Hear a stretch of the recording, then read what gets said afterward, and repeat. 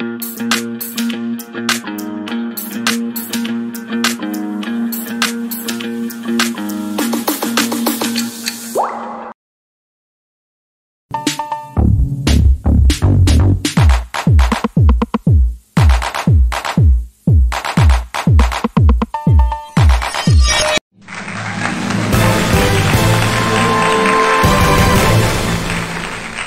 can plant a gun in my car, in my house, in my office. They can do anything. Former presidential candidate J.Kabulets says President Museveni plans to arrest him and unveil him as one of the ADF rebels terrorizing parts of the Democratic Republic of Congo. I'm coming up with the details.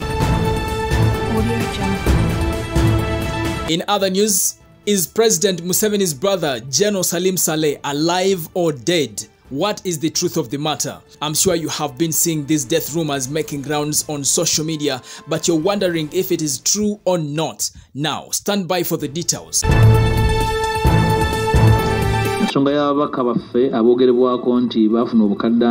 Well, in other news, Honorable Mathias Mpuuga, the leader of opposition in parliament, has said he's not among the members of parliament who received the 40 million from the Speaker of Parliament, Right Honorable Anita Among. Thank you so much for subscribing to the Buzz UG, and in case you haven't, kindly subscribe and also tap on the bell for all the notifications. My name is Melad Milo, aka Fuller. Last week, security officers dressed in civilian attires stormed former presidential candidate J.Kabulets' offices in Bugolobi, Kampala, but their arrest attempt failed. J.Kabulets says Museveni's plan is to get him arrested and unveil him as one of the ADF rebels and then treason charges put on him. Kabulets says he's ready for anything because that is the same script President Museveni has used to rule Uganda for all these years. The plan was to get me, put me in a drone, take me to Luwero and unveil me as one of the ADF. And then the treason charges start, then you're in court, out of court, court-martial and what? Kabulets, ADF? Are you kidding me? You do it. It's okay.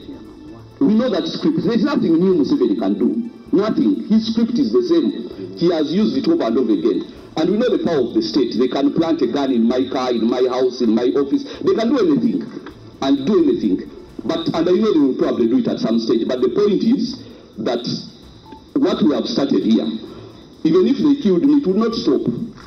Because we know we are an ideological army. And we produce things which we make promises to people which are tangible.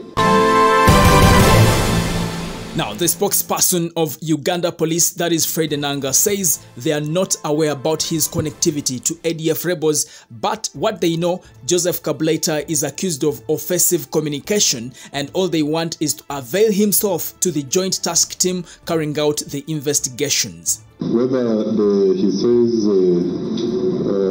there is connectivity to ADF, we are not aware of that. That is his version. But we need to listen to him, and we encourage him to avail himself to the joint task team carrying out that investigation.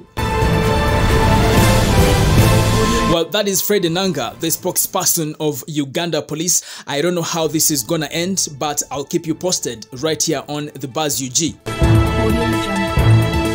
In other news, recently we have seen a section of bloggers on social media announcing dead President Museveni's brother General Salim Saleh, others saying he's critically sick and admitted in hospital suffering from intestinal cancer. And we hadn't had any government official speaking about these death rumors circulating on different social media platforms.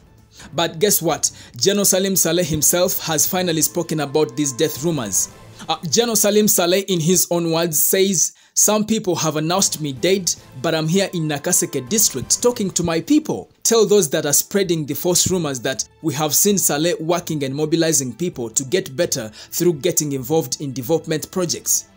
Well, there you go. That is President Museveni's brother, General Salim Saleh, making it clear that he's alive and kicking. So if you have been spreading the death rumors, you better stop. Actually, he said that statement on Sunday.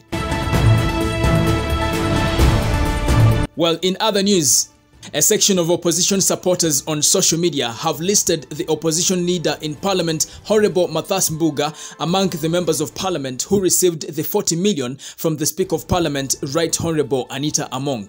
However, recently during a press conference, Honorable Matthias Mbuga addressed this issue and revealed that it's true some members of parliament told him they received the 40 million for gratuity. Ekimu ku buzibu tufunye twali avaayo gamba nti yawa ababaka gw'ogamba nti nawulidde nti wafuna asooka kubuuza nti okuva ewaani. Ababaka abayogerwako nti bafuna ssente zino nga bwe mwawulira waliwo abave ne bagamba nti bali bazitegedde bubi zaali za kasimo kaabwako aka gratuity nga bwe tugiyita mu parliament.